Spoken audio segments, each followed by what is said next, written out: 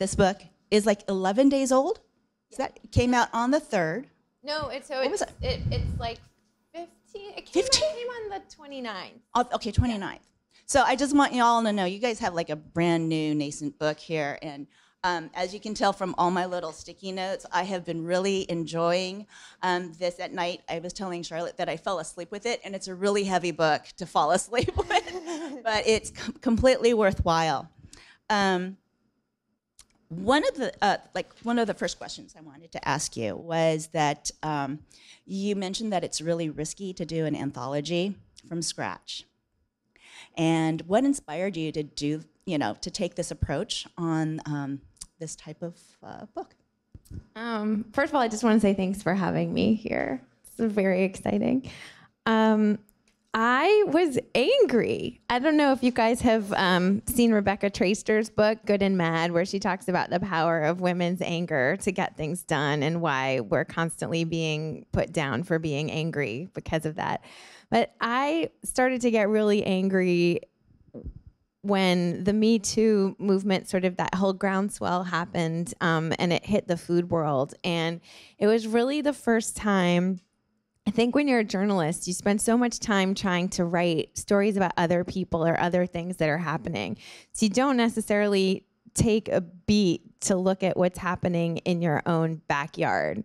And I think I finally took a moment to start thinking just about, okay, so as a food writer person in my food media landscape, what are things that I think have happened to me and the other women in my industry within this Me Too conversation?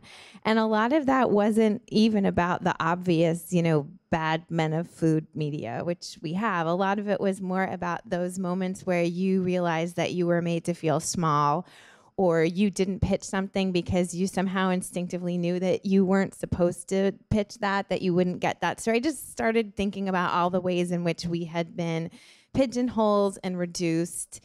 And I started to get angry. And I think what made that worse was just that food writing was one of the only things that women were allowed to do in terms of practicing journalism and getting published. And so the fact that in the last 2+ decades, food has kind of ballooned as content, and to see the legacy that women built getting, if not kind of stepped on, then just kind of pushed aside so that men could do more of the splashier stories. Men could be the editors-in-chief of magazines. So for me, it was taking a minute to ask what had happened in my own backyard. And as soon as that started, I thought, if I feel this way, I have to imagine the other women in my industry feel this way. I have to imagine that women of color feel it like exponentially more. And so I thought, what if I could create a space where we were not limited? What if I could create something where we could write what we wanted and we could write it how we wanted, and then expand that so that it wasn't just about food writing, which I think can be a little bit myopic in a sense, but where we could get other women talking about their own experiences. And so that it would be about writing, but it would also be about more than that. That was why I wanted it to be from scratch. I wanted it to be completely original so that no one was fettered. And that brings up, like what you just said, a great segue to your very first story by Sadie, in that she actually writes about something that we all feel like we should be doing, and she opens it up. And I don't know if I should be like giving away the book or not. I think it's okay to give a little bit away. So, but she writes about how she doesn't like this particular food writer that we've all read probably and heard about, and how it was like it was a revelation to you as well. And I can honestly say it was a revelation to me. It felt like a big cloud had been lifted and I was given permission to not like MFK Fisher. So I never really liked MFK Fisher. And it was this thing where you felt like there was something wrong with you because she's held up as the patron saint of food writing. And I think what Sadie's essay gets at, it's really, I don't want to give it away too much, but her writing style is so particular and wonderful that no matter how I describe it, it's not going to have the same effect as reading it. But for her, she noticed that men kept giving her copies of MFK Fisher's work. And I think a lot of the reason that MFK Fisher has loomed so large actually comes out of men endorsing her, because men felt, I think in some ways, that she was writing a little bit like a man. I mean, Sadie gets into this a little bit, but anyway, we're all supposed to love her. And of course, it's like, oh, you're doing a book about women and food and women's writing. It's like, God forbid you disparage MFK Fisher. But the truth is, Sadie does not respond to her. I don't respond to her. You don't respond to her. But I do think it's pretty cool to start an anthology that's supposed to celebrate women in food by challenging one of the women that we've been told we're supposed to adore. Right. And then also the fact that her name, like, we know her as MFK Fisher. And part of it is because she was a woman trying to break into food writing, and a lot of women of that era had to use their initials so that nobody knew they were actually women. Betty Fussell, who is 92 years old and is the first woman interviewed. There are a series of interviews with different women in food, not all of them writers. They're all different kinds of jobs in food. But Betty Fussell's the first. She's 92. She's an amazing writer and adventurer. And she says when she first started, she also had to create sort of a pseudonym, or she just used her initials, similar, for exactly the same reason. So how many of you out there have actually read MFK Fisher, and do you feel the same or differently? Kind of distance from her until I was in Aix-en-Provence, and then I understood it a lot more. There's a place about her travel writing that makes sense in that when you're in France, it makes sense. But I understand what you mean. And I would argue, not to be like bitchy about MFK, but for her to do her job, the whole point should be that we're not there and she can take us there. You know, you shouldn't have to be there to understand what she was trying to communicate. So there you go. MFK Fisher, completely overrated. Yeah. Okay, we're going to move on to a different question. So a lot of the interviews and the essays, actually, I'm going to ask one question. What made you kind of flex between having people write specifically for the book and then also do interviews? Well, this is a terrible thing to admit. Because I write nonfiction, right? I mean, I write about food. I write reported stories. I wrote a book about women in food before I did this. I've ran cookbooks. But what I like to read fiction. I actually don't really love reading nonfiction for pleasure. It's rare. It's very rare. So there's a part of me when you embark on something like this where you think, wow, I'm making a book I probably wouldn't read. So my thinking about that, you know, I associate it with academia. I associate anthologies in particular. You know, it's like one essay after the other. It can get a little heavy. And I just thought, I want to make a book that people don't necessarily want to read through in order, where if you don't want to read a whole bunch of essays, there's other stuff for you in there. I also didn't want to limit it to food writing, and this allowed you to have women in the book who are not writers, who I think are really important and whose voice I wanted to have amplified. But it was also it's a little bit meta, but if you're trying to create something where you're saying to women, go do what you're normally not allowed to do, you're sort of trying to break the mold. And I think you want to play with the format in the same way, or else it's not completely effective. So it's like, if we're going to expand what women are allowed to say and who they're allowed to be, why not also expand the idea of what an anthology could be? So I think those two things played to each other. But I also really just wanted it to be a fun read. I didn't want people to be like, ugh, like MFK Fisher. I didn't want it to be a book that you thought you should read, but you didn't actually really want to read. Yeah. Oh, no, you're going to want to read this. So. But you bring up a good point. It's like you wanted it to be fun. Yeah. But at the same time, you bring in a lot of serious themes. And when you were putting the stories in order, how did you balance that? I really love, like, I've always loved magazines, print magazines. And since I was pretty young, I was always drawn to the table of contents page. I love seeing how people put a magazine together and not just the individual parts of that, but how they all speak to each other. So for me, it was challenging, but incredibly fun. And it was also, I kind of wanted it to be organic. So I didn't want to impose the order too early in the process. I wanted to see once I had everything and then start to, what's cool about when you do something like this, where you don't know ahead of time what the content's going to be, is that you find these themes that you didn't realize you were going to find. So you realize these topics that come up a lot, and they don't necessarily come up in ways that you had thought about, like women working at home or motherhood or race, or they're just all of these things that come up, and they don't always come up in the expected way. And once you sit back and start to look at that, you can play. You can start to put things next to each other, which once they're juxtaposed, draw out those themes.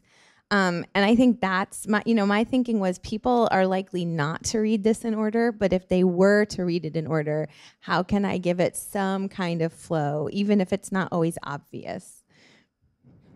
You mentioned that you like magazines, and I just found out that Charlotte has a minor in art history and was going to go for her PhD. I have a master's, and I'm a lapsed doctoral student of art history, despite having been an English major and clearly doing nothing with art history now. But we were talking about the actual layout of the book, and I loved the eyes, and I was like, why are there eyes on potatoes? And obviously potatoes have eyes, but I was like extrapolating my own thoughts as to why you have this covered. Do you mind kind of? Yes. Well, again, in that spirit of, if we're going to mess with an anthology, then I wanted it to be visually really cool looking, right? Because again, not expected for an anthology at all. And I also knew I wanted some visual essays in there. So it was like, and Abrams is the publisher, and they're known for making art books. So this was one thing I knew they were going to do really, really well. So the first thing I just want to say is that the designer of the whole book, when you see the layout and how it's done and the use of color and the use of fonts, the woman who did that, her name's Hee-Song Lee, and I just think she's incredibly talented. So I like to make sure everyone hears her name and goes and looks at her work. The cover is interesting because there is a graphic essay in the book. I knew I wanted one, and the first person I asked to do that was an illustrator and author named Tamara Shopson, who's done a few books of her own that are amazing. She also does a lot of illustrations for the New York Times and the New Yorker. And she and I had worked together, and I had an idea for something she could do, but my way of going about doing this with the book was I would make sure I had ideas for everyone, but I would let them come to me with ideas first, because again, I didn't want to impose anything on them. So I sent Tamara an email, and I was like, Tamara, I'm doing this book. How would you feel about having 10 pages to play with? You could do whatever you wanted. It would be word and image, and it just has to do with food and women in some way. Tamara emailed back, and she was like, I'm so busy right now, but also, Charlotte, I have nothing to say about women in food at this moment. And I was like, she was very nice about it, but I was like, oh, okay. And I ended up asking an amazing woman named Carolita Johnson to do the essay, and it's beautiful, and I'm so happy. But a few months later, I was checking in with my editor at Abrams, and I think I'd sent her some sample material so she could see my progress. And she said, wait till you find out who's doing your cover. And I was like, who? And she said, Tamara Shopson. So it seemed like fate. I actually got teary at my desk. And this is Tamara Shopson's cover. And what I love about it, I really did not like the title. I kept wanting to have clever titles. I had all these very clever titles, and my editor kept rolling her eyes and just being like, no, just no, like too much. She's like, women on food. It says what it is. I was like, it's so generic though. And the whole point is that this isn't generic. And then I saw Tamara's cover, and yes, it plays with the idea of the eyes of the potato, but it's also literally women, because those eyes are drawn to look very feminine, women on food, women on the potato. So for me, now I love the title of the book, and it's all because of Tamara's cover. Yeah, I was looking at it and thinking like the eyes, and it's everybody's perspective, like all these different perspectives of women in food and their experiences. And Yes. I And was just drawing you could get like really deep into it and talk about like the male gaze and the idea that it's the women looking out at you too, which is also cool. Yeah.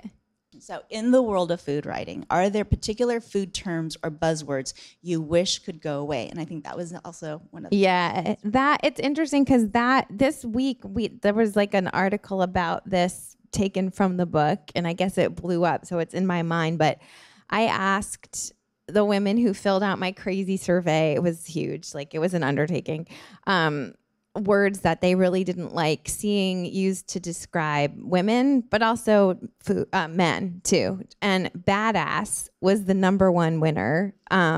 Women being described as badass, but also they did not like hearing men described as badass, which is really interesting. A lot of them also just didn't even like woman or female being used. When we're talking about, chefs or writers, it's just like, why do we even need that? Personally, myself, I'm less, the gendering of it bugs me less, although it does bug me. But lately I find myself annoyed with words like elevated. There's a lot of code that goes on that's sort of an authentic, which become ways to talk about things that are not white a lot of times, or when cuisines from other cultures are then cooked by white people, the language we use, a lot of that. So that, which is not in the book. But for me right now, not having done the book, and like, I hate badass. I hate it. I actually wrote an obituary for badass. I had to cut it. We did not have room, but like, definitely I hate it. But I think now I've been thinking more about other loaded words that might not even necessarily be gendered. Oh, can you give us some? Well, I think elevated and authentic are really good examples of that. I mean, I do think, again, people might be more inclined. People tend to feminize cuisines that are non-Western. So in that sense, you might find something that a woman made called authentic, whereas a guy can do it and it's suddenly like elevated. Like I'll give you an example. This is very specific, but Pete Wells, the New York Times restaurant critic, who's an amazing writer, really beautiful writer. So I'm going to criticize this, but I still think everyone should read him. He wrote a review of an Indian restaurant in Queens called Ida, which is a great restaurant.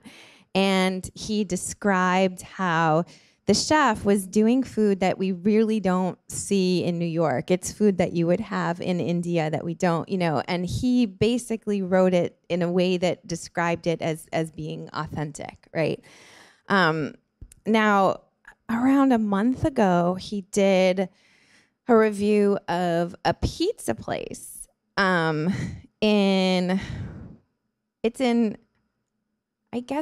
it's in New Jersey, but it's in like the Heights, New Jersey City Heights. Anyway, the chef there is doing a certain Roman style pizza, and he's doing it exactly the way he's had it in Rome. So he's not like interpreting it. He's not and the word he used for it was elevated. And I find that fascinating. I find, why is one person, when they are Indian and doing Indian food and doing it in a way that is true to as you would find it in India, why that would be presented more as authentic, and why when a white person doing pizza in New York in a way that is also true to how it would be in Rome, that suddenly would be considered elevated. So that's kind of what I mean. I don't know if that's a helpful example. I think in one of the survey questions, one of the 2 people responded saying that they were excited that Mexican and Chinese food should be getting the same kind of appreciation as other more Western, French, or even Japanese food, right? Because those 2 are considered to be cheap and should be cheap, and there's that kind of classism to food. The other is, when you were talking about male versus the female, I studied in France, and I remember being in Lyon. The bouchons were for women, and they were considered women's food, but the restaurants were all for men, and the men were able to actually cook there. So it's a long-standing tradition, I think. It is, and a lot of it does come out of the French tradition, and it just continues to boggle my mind that we still hold that up as the model, and we don't look at other kinds of cuisines and the way that they've structured their kitchens, or even just the way that food is prepared, and see that as an equal alternative. It's always somehow compared against what comes out of France, and that's true of how we define restaurants, as well as how a kitchen's organized, or even how we think, a dish should be made. Yeah. The brigade, and then the whole entire center of the plate and everything. Yes. Yeah. There's one question I have in here that was regarding mothers and what they taught their daughters. As I told you before, I found the survey questions, and it's in the green part of this book. Read those first. They're so fun. But what about your mom? Like, what did she... Oh, that's such a good question. I just feel like for women, it's always presumed that if we cook, it's because our moms must have cooked. Like, that this is like some tradition. And for so many women, that is not true. Like, it's just not. That's a very dated stereotype in a lot of ways. I actually grew up with a mom who cooked, who cooked all the time, but she cooked, she didn't cook because she had to.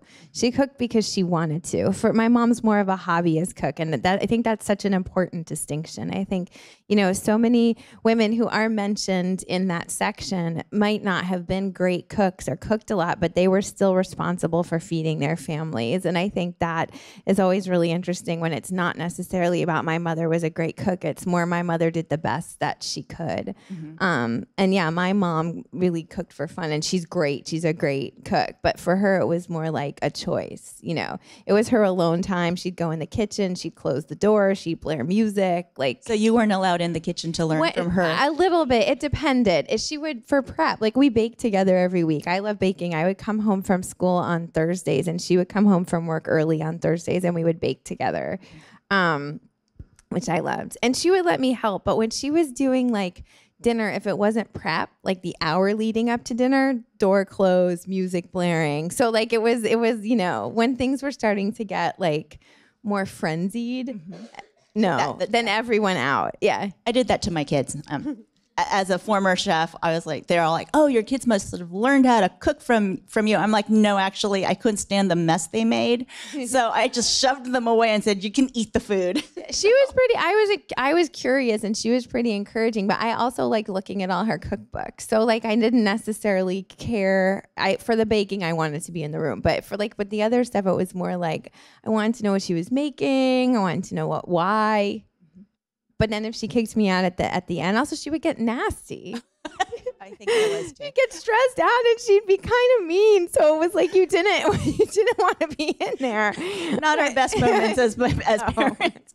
I realize I'm also hogging up all of your time, and I was just wondering if there were any questions out in the audience. Hi, I'm wondering if you had your eyes on certain people that you knew you wanted to include in the book, if you had relationships with everyone before, or if you sort of used it as an opportunity to connect with people who maybe you wanted to work with but hadn't had the opportunity before to work with. I love that question because it's both. For the essayists, which is where I started, because I kind of felt like if I don't have the essays, like I don't have a book, essentially. For the essays, I just sat down and thought, okay, who do I like to read? Who do I most like to read right now? And most of them, because our community is so small, the food writing community, most of them I did know. Some I knew better than others. Some I knew more like the way you are acquaintances with people who do the same job you do because you're always reading each other's work, but you don't actually know each other. And a few of them were actually people that I was friendly with. And I got really lucky because I think almost everyone said yes. There's one of the photo essays is a friend of mine from college. We've been friends since we were freshmen. She's a photojournalist. She's been nominated for a Pulitzer. We always said one day we would like to work together, and I just thought this could be the time that we get to do something together. But then for things like the interviews, which are women I admire, that was a chance for me to talk to women I had looked up to and didn't necessarily know, or I knew because maybe I'd written a story and quoted them once, but and then in terms of, I call it the chorus, the women who filled out the questionnaire and provide all those answers about their mother, that was a real mix. And I think the best part of it for me and for the book is I feel like I've gotten to know women in my community who I did not know, and I also feel very close to them. So the cool thing now about going on tour, and even honestly in New York when we've had get-togethers, is I get to meet them in person for the first time, and like it's actually really moving. I'm doing a panel tonight at the Ruby. And it's with 3 women. It's with Ellen Fort, who was at Sunset, but was at Eater before that, who I've never met, and she's actually not in the book. But again, I think this book was about trying to represent a huge swath of people. So I imagine in my mind that the book is for Ellen, even if she's not in it. But we've never met. And then it's Soleil Ho, who is, you guys probably know, is the San Francisco Chronicle critic, and she wrote an essay for the book. And also Tien Lun Ho, who is a food writer I've admired for so long. But like, you know, we've now corresponded so much because I edited them, and we've become friends. Soleil and I like talk often on social media, but I've never met them. So tonight I get to meet them for the first time, which, you know, I don't know, that's very cool. So for me, it actually, I think the book creates its own community, but personally for me, it's definitely made me feel like I'm part of a really amazing community. I have 2 questions. One is, can you share the clever titles that you had for the book? I'm gonna forget. There was one. Okay, this is an art history thing. Louise Bourgeois did a sculpture called Knife Woman, and I thought I wanted to call it Knife Women. Yeah, it's really cool. And also, if you see now, you guys, if you go like look up Louise Bourgeois Knife Woman and you see the image, you'll understand it's like so powerful. And I was like, that'd be cool. And of course, my editor was like, no, who knows who Louise Bourgeois is, and who knows what this image is? That's ridiculous. And then the other one, I still think it was okay. This is gonna get a little. I'm gonna get into it. The other one was I was at lunch with my friend Helen Rosner, who is in the book, who is a food writer. She's the correspondent for The New Yorker, and she's just a brilliant writer and thinker. And we were talking about titles, and she was like, wasn't there a novel called like The Edible Woman? And we realized it's actually Margaret Atwood's first novel was called The Edible Woman. And I was like, oh my God, it should be called Edible Women, plural, and it will be like this ode to Margaret Atwood. And isn't that so cool? Because what the book is like, we thought we were geniuses. We were high-fiving each other. And my editor was actually down with it for a while. And then, you know, people like to take things to meetings and like see how the room feels. Well, someone in the room raised their hand and said it sounded like oral sex. And so we couldn't use that title because as soon as one person said it, it was like, wah, wah. So that was that title. And I feel like that there were some other ones that I really don't remember now, but I would send these like very late hour emails to my editor with like, I've got another one. And she just was like, you gotta stop. Like, you gotta stop. But those were the 2 that I just thought were like so great. And no. Yeah. Thanks for sharing. Well, I love the title that you landed on, and especially knowing the backstory with the picture. It's really, really good. My other question was the questionnaire that you sent out. Were there any responses that you got that like really surprised you or particularly stood out to you? Yeah, the one I think like collectively, I had this idea that I wanted to figure out a way to cover complicity in the book and just women's complicity in, I guess, you know, the white patriarchy, but really look at how we've treated each other and how much of that has been imposed on us and sort of how we're trying to work our way out of it.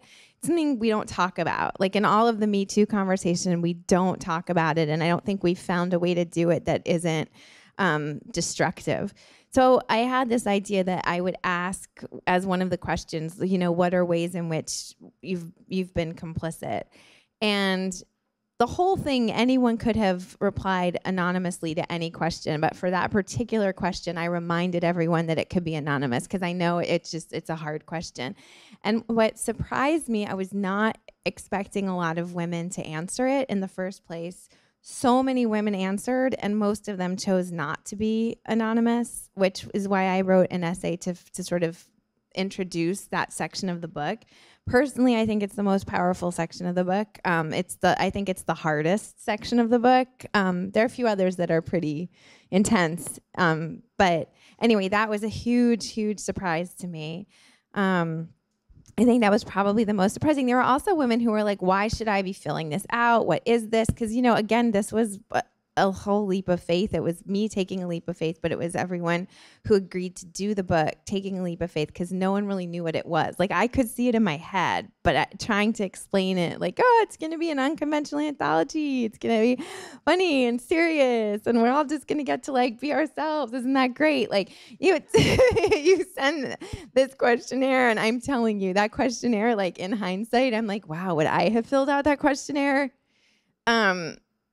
Yeah, so just in general, I think there were some people who were like, but why should I do this? What the hell is this? And like, there are some women who said they were going to fill it out and then didn't.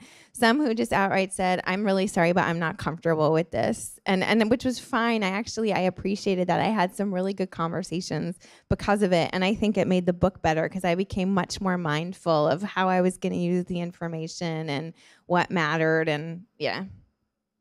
I was wondering if you were aware of a book called A Woman's Places in the Kitchen by Chef Ann Cooper that came out about 25 years ago, I guess. And it's another anthology of interviews with women chefs and background. I just wondered if you were aware of that. And the other thing I wanted to ask you was, I noticed that you interviewed some extremely wonderful people, including Kim Severson in New York, who used to be our San Francisco Chronicle, one of the many critics here, and Dory Greenspan, and I was wondering if you could say anything about those two lovely people. Yes, well, I am familiar with Anne's book. I wrote a book it came out in 2012 called Skirt Steak, which was all about women chefs and their experiences in the kitchen. And that was a book that I looked at because I was trying to find out if there were other books that had been done and what they looked like. And that was how I first became aware of the book that Anne did. So Kim Severson is... I say this in her introduction that I wrote for her. She's my favorite journalist. I look up to her most of any journalist. And it's not so much because she writes about food, it's how she does it. And it's because she was really one of the first journalists to politicize food, but also to treat it like it was news, not to treat it like it was some like fun lifestyle subject. And I really loved getting to sit down and talk to her, and I feel like I was actually terrified because when you look up to someone and she's like, she has the appearance of being really tough because she's so serious about her work. Like, she really doesn't mess around. And she's been so supportive of the book. Like, I can't even tell you. It's really been, when I was saying before that it's been for me a feeling like I'm part of a community, like that's definitely been part of it, to have that kind of support from someone that I've looked up to for so long. And Dory, I don't even know where to start with Dory. Dory and I became friends a few years ago. I think because I love baking so much, and I wrote about it a lot, and I would often turn to her and her recipes. And she had this cookie pop-up. She eventually had her own cookie store, but before she had the store, she had a pop-up where she would just show up and do her cookies with her son. They were in business together, and I would just go. And yeah, we became friends. Like, she's friends. She and her husband are friends with my parents now. Like, I love Dory. The reason I wanted her in the book, though, was not because we're friends and because I love her so much, but because I believe she is the best living recipe writer. I think the way she writes a recipe is just so incredibly thoughtful and clear, and also unique. It's unique to her. And I didn't want to have a lot of recipes in the book because when you tell people, if you're a woman and you say, I'm writing a book about women in food, everyone just assumes it's a cookbook. And I really wanted to get away from that. But I also did not want to forget how recipe writing is its own art. It's hard, and it takes a lot of skill and a lot of training. And it's also something that it's so vital to our legacy as women in the food world and food writing. So the question was sort of, how do you get that in the book without this being a recipe book. And so for me, it was, okay, I want to take a moment for someone like Dory so that I can honor the skill of recipe writing. And yes, I won't spoil the surprise, but there is actually a recipe in there from Dory. And that's to answer your question, my Dory story. Okay, so now Chef Dee Dee is going to come up and cook. Is that what's happening? And you're going to talk about the... Hello. I have the mic. Do you want me to explain why this recipe? So one of the women I interviewed for this book is Nigella Lawson. And Nigella, like Dory, I just think is a brilliant recipe writer. And I love her recipes because she's really a writer. She's a writer first before she happens to be someone who writes about food or writes cookbooks. She loves language. And I love her use of language in her recipes. I think it's a British thing. Like the Americans, we don't seem to be allowed to use words like plonk and stuff like that in our recipe, or like a knob of butter, like, where everyone likes to be precise here, exactly how much butter. But I just love her use of language. And she's also she's really interested in the economy of a recipe. So she tests her recipes so that she can get them to be the most reductive they can be while still being good, but also still having a heart, so that you read it and it's still a pleasure to read. And so we talk a little bit about her writing when I interviewed her, and I thought it would be nice to have one of her recipes here today. And it's from her first book, which was called How to Eat, which I think it came out in like 1998. It's just celebrated its birthday, like a huge birthday, maybe 1998 in the UK, and I think 1999 in the US. And it changed everything. I mean, it was what she had been a journalist. She was not a food writer. It's what it changed her whole career and her whole life. But it was also for the Brits, and I think for Americans, it was this book that gave everyone permission. It gave you permission to cook the way you were comfortable with and not have to be so perfect, and also to cook food you just really wanted to eat. So when you see this book, there are chapters on like what she thinks of diet food, which she does not think much of, because she doesn't think it's actually healthy. She thinks like, the idea of what it could be is great, but like the reality of it is just not so good. She writes about, cooking for your kids. She writes about cooking for one person. It's just a wonderful book, and it still holds up, and it's a joy to read. So anyway, I picked this recipe, it's a fall recipe. This seemed appropriate. It's a mushroom ragu, and it's like super meaty and flavorful, but it doesn't use a lot of ingredients. It's also vegetarian. You can have it as a meal unto itself, which I think is pretty cool. And I don't know, Dee Dee, I'll let you take it away. I don't know what you think of the recipe. You may have. I love it. Yeah. We talked a little bit about it before you all arrived, and it's a little bit old school. It fits perfectly for going into the fall season. As a chef, I love mushrooms. I cook with mushrooms every week at home, and we do lots of classes in kitchen sink with mushrooms too. So I think this is just a great dish. Can you talk, because one of the things I really like about it is that it uses 2 different types of wine, which is a little bit unusual. Well, I even wrote a story about this recently. I think Marsala is an unsung hero, and it uses Marsala, so it made me double excited about the recipe. But it uses red wine and Marsala, and I don't know if you want to talk about why both of those things, what each of them does in the recipe, but I just think that's pretty cool. Well, I think just the dry red wine in general, just a good base for sauces for mushrooms, but then the fortified oomph of the Marsala really just adds that added depth to dishes, which as chefs, we love that. And then I think there's a lot of butter in this dish. So if you go Marsala and butter and mushrooms, you really can't go wrong. Chef Dee Dee, do you think the Marsala adds a little bit of the sweetness that might be needed as well without adding sugar or another sweetener? Absolutely, yeah. And I'm going to get it in the dish here. So, yeah, the dry red wine, and then the Marsala.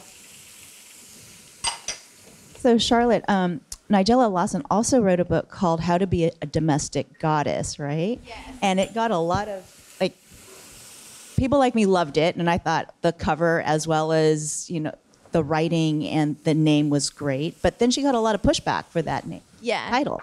I mean, I think it's unfortunate because in her mind it was a joke. It was a wink. When she did it with a wink. But I think people took it literally, and therein, that's what created that problem. That was, again, her point was, she wasn't doing fancy stuff in there. And if I don't know if you guys remember the cover, but I think it's like, it's not her licking the spoon, but it's almost like it's her licking the spoon. It's like baking for one's own pleasure, which really does not have much to do with what we think of as a domestic goddess. A domestic goddess is about cooking for other people and, doing that so well and without breaking a sweat. And she's totally not against breaking a sweat or being messy or dunking her finger in the batter in the bowl.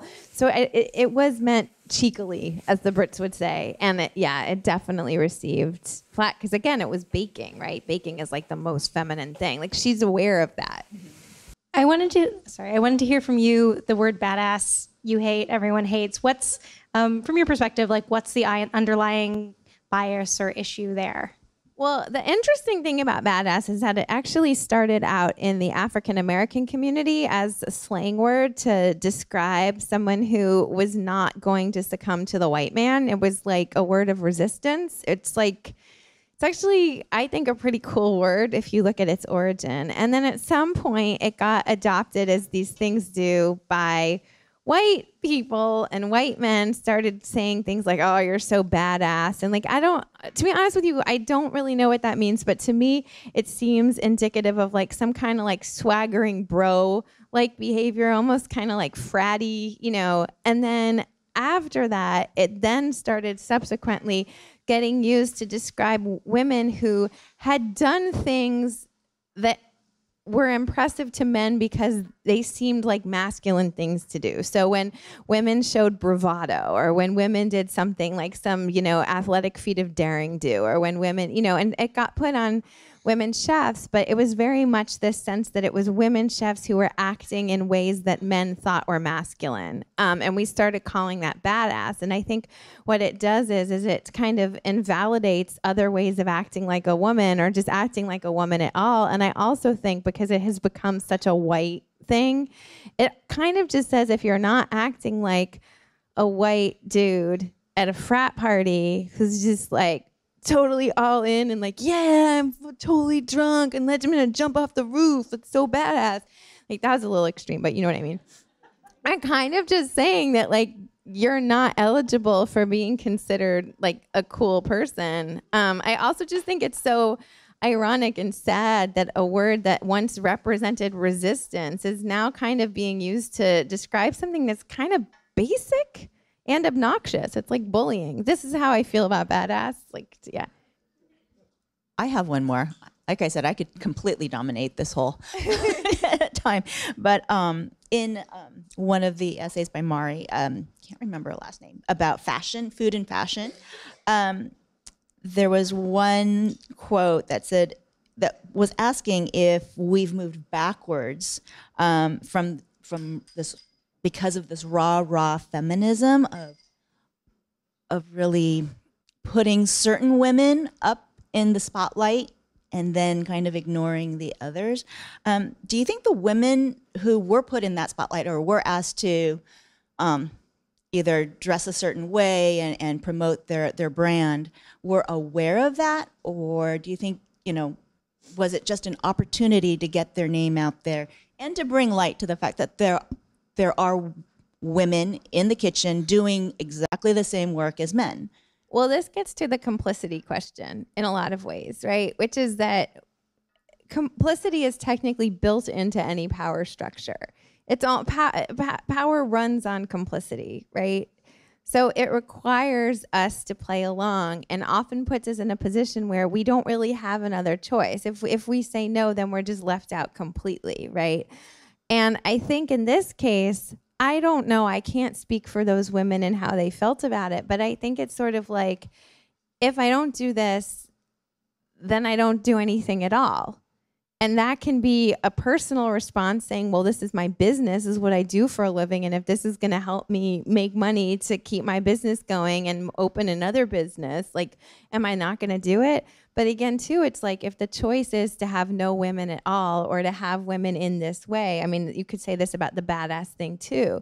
Then at what point do women feel like not even that they should say no, but also that they can say no? And this gets to the beginning of this whole book, which is that the ways in which we've been made to feel small, or the way I felt like I couldn't pitch a certain story, like that I wouldn't be allowed to write a certain story, but I still want to write. So what do I do? And I think that's the conundrum. I just added the sautéed onions with the celery and the marsala into the sautéed mushrooms. I'm working on the roux and the little bit of, to pull the ragu together. Do you have any thoughts on roux? Like, is there a trick to the roux? I mean, it's classic for French cooking. I mean, it's a good thing to have in your back pocket. And it makes things delicious. So again, more butter to add to the dish. Yeah. In the beginning, you said that you started writing the book because you were angry. And I was just curious, did the process of writing the book make you like more angry or less angry, or no difference? It confirmed my belief that, so I used to think that the best way to make change was to get inside the establishment and then try and do whatever you could to kind of subvert it. And in the last 2 or 3 years, I've decided, no, that is not the answer. The answer is that we have to build other models so that we dilute what is considered the established model. Because as long as that is the established model and that system is in place, we're just going to keep coming up against the same thing. And really, even when you subvert something on some level, you're still validating it. So for me, it's kind of like, I want to see other people do books like this, make magazines. I want to go see people do independent projects. And I know that's hard because it's hard to get the backing for them. But I think the more we can present alternative models, and this is not just in publishing, this is for restaurants, this is for any business, the more we can present alternative models and alternative models that are created by women and by people of color, and show that those are valid, that they're valid in terms of being interesting, but also that they're valid monetarily speaking, that they can be profitable. I think that's actually how you change things, and you start to pull away from this idea that we have only one system and it defines everything else. So I think I feel less angry and more determined, if that's like a... So, Charlotte, thank you so much for joining us. Thank you for having me, you guys. This is incredible. Thank you.